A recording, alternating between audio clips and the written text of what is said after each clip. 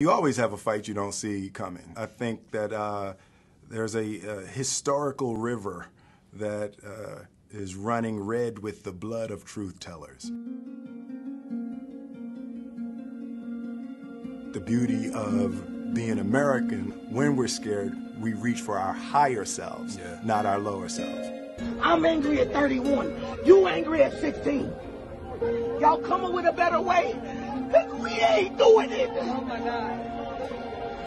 And I have a 5-year-old son, and it ain't happening. The same exact thing night after night after night. Coming with a better way. I feel a rage this afternoon. A deep, all-consuming rage. My people don't want no trouble. We got enough strong. I feel a sadness this afternoon. One that makes me feel spineless. One that paralyzes my hand and my feet. One that confuses me. Dr. King was a young man when he got involved. Cesar Chavez was a young man. Malcolm X was a young man. The leaders of the feminist movement were young people. Leaders of union movements were young people.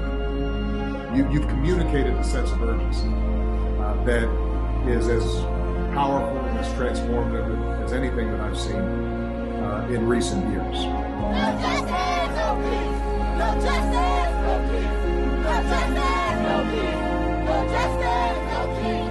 No justice, no peace. Whatever position I occupied, it was as the result of my colleagues, my comrades in the movement. And I'm sitting, and I'm listening, and I'm smiling, and I'm remembering, and I feel a love this afternoon. Just make sure that we now follow through. And it's very important for us to take the momentum that has been created as a society, as a country, and say, this is something that's got to change.